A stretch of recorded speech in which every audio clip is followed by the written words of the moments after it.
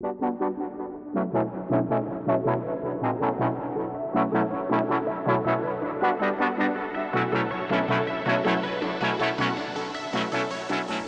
guys, welcome back to another amazing video. In this video, we're going to conquer optimization. Yes, memory optimization, because we're building a Battle Royale map and this subject comes up a lot. Peter Griffin writes, do you have any tips to save memory? So yes, here we go. What I'm going to focus on in this video is just terrain optimization. In other videos, I've talked about using props over and over again. Try to use the same trees over and over again. Really don't go more than 3 or 4 trees. Try to use the same props as in many areas as possible. But the one thing we don't really ever talk about is terrain optimization. What we're going to do is back up our islands first before we go ahead and do any edits. So make sure you back up your island before you start erasing things.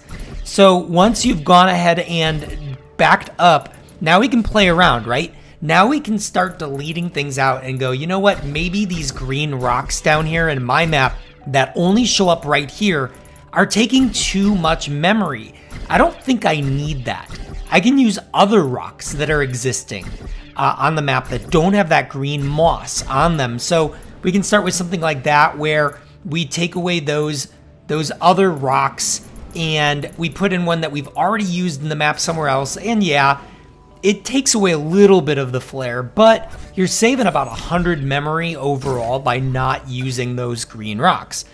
Maybe even 200 memory. And stuff like that's going to add up over time, I promise you guys. So go around your map, delete things that maybe you have like 3 of, and use something else in its place. I promise it's going to end up paying it off in the end. All right, so let's talk about actual terrain itself, right? So this is gonna take time. I just did this actually for season 2 of my Battle Royale map because basically I ran out of memory and I had to get creative and figure out ways to get more memory on my map so I could expand and do more seasons. So you're gonna see here what I'm doing is I'm actually deleting out walls. Now look at this, 8 memory, 3 memory, 3 memory. So those top pieces with the grass were each 8 memory. The bottom ones were 3 memory. Right there alone, I deleted probably 100 memory. You guys can do the math for me, but I would say close to 80 or 100 memory just on deleting that wall. Now I can delete this entire thing and replace it with one 3 memory piece. So we're gonna delete 100 memory and replace it with 3 memory. Let me show you how. So what you're gonna do here is just grab a single piece that has no grass on it. So we're gonna go ahead and bring it down, go to width, place it as low as it will go, that's the lowest point, and then we're gonna go ahead and stretch it out as far as we can. Now in this case, that's as far as it goes, so we're gonna have to patch that other part. We're gonna go to height actually, not width and depth, but actually width and height. We're not gonna use depth at all. So you'll see here, yeah, that grass, so they changed this in season 5. They made the grass darker with the Shark Cliff Gallery, and it really screwed things up. That's not the way I wanted it to look, and because of it, I was like, you know what? They already screwed up the terrain. It already looks weird as it is. It gave me the idea to just go, you know what? Let's just get rid of the grass on the edges and make these pieces just simpler. So instead of 100 memory on that one wall, we're gonna use 2 3 memory pieces here for a total of 6 memory. This is gonna blow your mind. Like, look at that. Literally 3 memory and 3 memory instead of using 100 memory on the side there. Now even this, 4, 3, and 3. So you have, you know, 12 memory here, and now we're gonna replace it with 1 3 memory. And that's it, just changing the height. So you're gonna go around your map, calculating and figuring this all out. And guys, I started doing this, I did not finish it in this tutorial, but I guarantee you, depending on how big your map is, you're gonna save between 3,000 to I would even say 3,000 to 10,000 memory, depending on how much you do. Now, in season 2 of my Battle Royale map, I was able to save 12,000 memory doing this, guys. 12,000. Now that's a lot when you're thinking about it, because that gave me enough to expand and go into season 2 of my map. So guys, you have to get creative, do what I'm doing here. And with these corner pieces, you're seeing it's just a height adjustment. That's it. We're just doing height, and you're gonna just place it down. and it's just another 12 to 3 memory. So instead of 12, it's 3 for all of these smaller ones. But over time, guys, this will add up. And yeah, it doesn't look as sexy, but who cares? People are playing the map. Nobody said to me, Pete, your train looks ugly in Season 2. They've gone, dang, Season 2's pretty dope, right? So they're not going to look at these little details, and I wouldn't worry or stress about it too much. So let's continue on. Now when we get to smaller parts of the train, you know, we're doing the same thing, right? We're just shrinking things differently. But, so that's a single piece right there. So we're going to take one of the flat walls right here.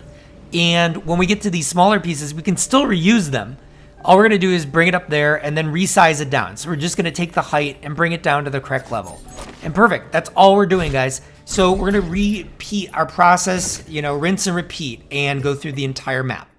Let's talk about potential roadblocks here, all right? So you can hit roadblocks, like here's where we have a biome change, right? We're going from desert into, or from regular forest into desert, right? And so I have these indestructible rocks here. You cannot break these rocks, but since we're trying to build this, we're gonna have to delete these rocks, okay? And then we're gonna have to put them back. And that's gonna happen sometimes, and that's okay. So now we're going to resize and put this piece in. And once we resize it, it's a little too big. We're going to resize it there. And actually, it looks perfect for this. But what we're going to do now is take that indestructible rock, kind of, you know, reshape it again. We're going to turn it around, make sure it doesn't look duplicated, make sure it doesn't look the same. And granted, yeah, is it going to change your map? Sure. It's not going to look identical. And that's okay, guys. My map's changed so many times and nobody's noticed. Just little terrain things. I've done this repeatedly on my map and nobody's gone, wow, Pete, your map looks so different. Nobody's gonna know. So this is it, guys. We're gonna just keep going around and look at more troublesome areas for optimizing memory. All right, once again, yeah, these flat edges, not the most appealing thing, but sometimes it's form over function, you know, or function over form, I should say, because you don't need it to look pretty. Now this area is actually kind of awful. They changed the Shark Cliff Gallery grass in Season 5, and I'm actually really disappointed about it. I'm not happy at all. It looks fugly to me. And it, you know, in a way, though, it was a blessing because it made me really think about memory optimization, and it made me really go, what's important on this map, you know?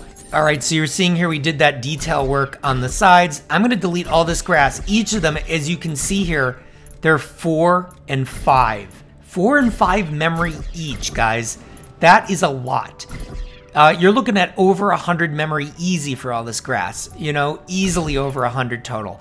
And I can replace that with 6 memory easy. This is more like 120 memory, maybe 130. And we're going to make it 6 memory instead. So I deleted all of that. Now we're going to grab a piece real quick from the terrain gallery.